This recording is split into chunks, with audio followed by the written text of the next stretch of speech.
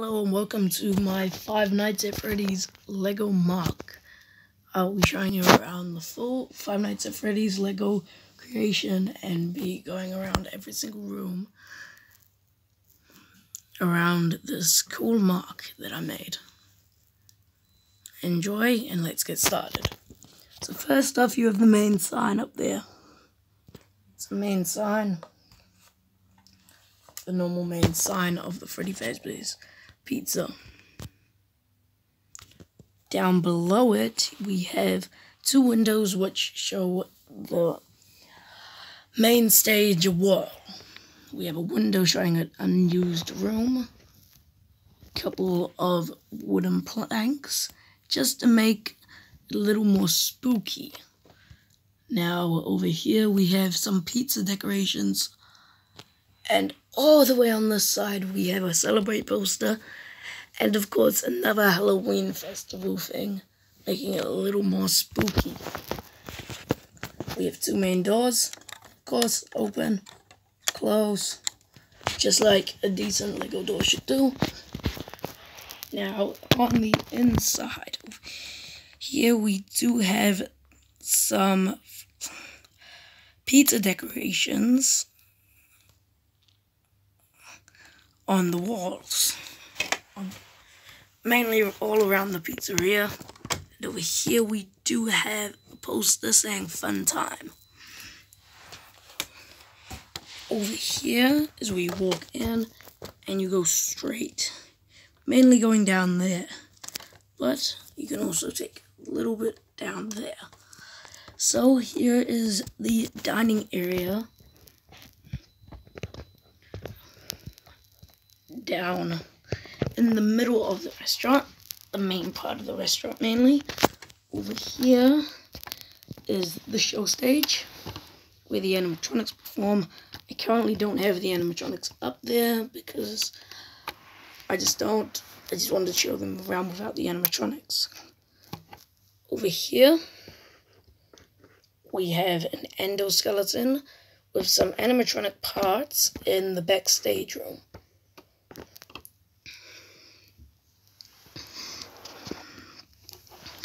Over here we have Pirate's Cove, and it says it's out of order. Now an animatronic called Foxy is supposed to be in here. There's also supposed to be a roof on this, around it, and on the main whole pizzeria itself. I just didn't put it on. It would just be lots more stress to put it off. Over here we have the supply closet. Let me get a good angle here. There's an Easter egg in the supply closet, and the Easter egg is that there is one for each character. The one for each character, there is, of course, a brown one for Freddy, a purple one, you can kind of see it if I move back here, for Bonnie, and then Chica, yellow, Foxy, red, and then endoskeleton repairs is silver.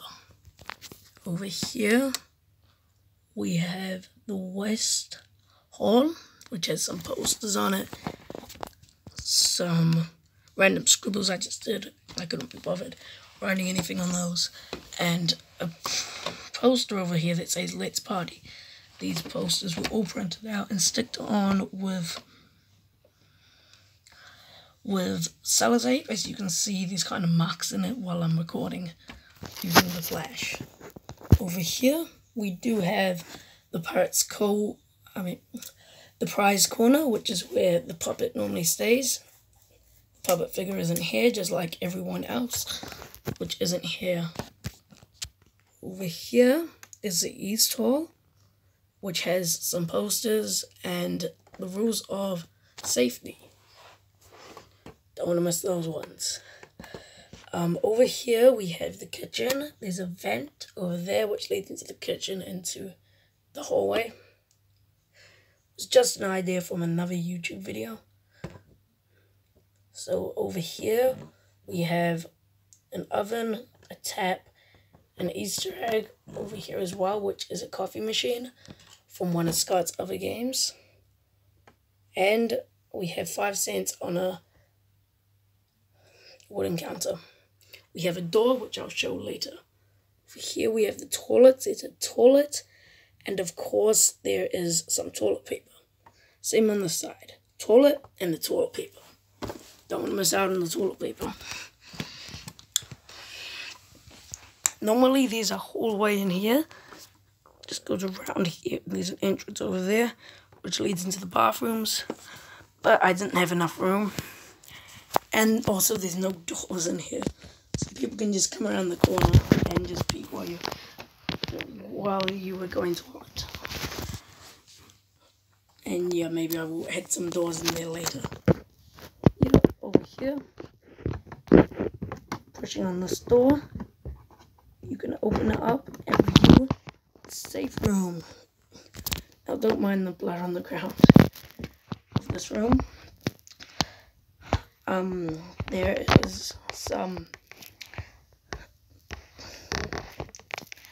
There is some arcade machines and a glitched arcade machine. So the other 2 arcade machines are turned off. Okay, now we're gonna come all the way to the back. Over here, I like to call this one the stop motion wall. It's a pack wall, and each wall actually comes down to get a good view of your stop motion. So, and you're gonna put these walls back in place. That didn't come off fully, but you can still do it. So that views the east wall and west wall for stop motion. And these single ones actually show you where each wall is, even though you can kind of view it from above. Now here, you grab onto this gutter, and you pull it down, move it out of the way, and you've got your main stop motion room, which is the office. So here in the office is a Celebrate poster, some monitors, a cupcake, a fan, a drink, and some scraps that somebody didn't like the paperwork here. Obviously, there is a couple of doors. I click on these buttons. They're round, not square like in the game. I just didn't have the pieces for it when I actually made this. Now over here there's a random piece. Yeah, you can see the dust. Might give this a dust sometime soon. And this leads by the supply closet, and then there's a hallway. So it's just a spare part of the restaurant. Over on this side there's another spare part of the restaurant. This actually never used to be here until I've done the remastered edition of this pizzeria, which leads into the kitchen. And you can see this door, which I said I was going to show later, is here, and you can see it. You can shut it pretty easy as well. So that's about it for this Lego Five Nights at Freddy's mock. I hope you guys enjoyed. Now I'll probably be doing a Lego review, a Lego like minifigure review on each figure of mine. And yeah, I don't have that much figures anymore than what I used to, as seen on my Instagram. Go follow my Instagram, official Legofnaf, and please subscribe to my channel. Thanks for watching 9 minutes of me showing around my Lego Five Nights at Freddy's mock. As you can see, the pieces didn't really stay together as I'd hoped. Thanks for watching all the way to the end. Hope you enjoyed it. And bye.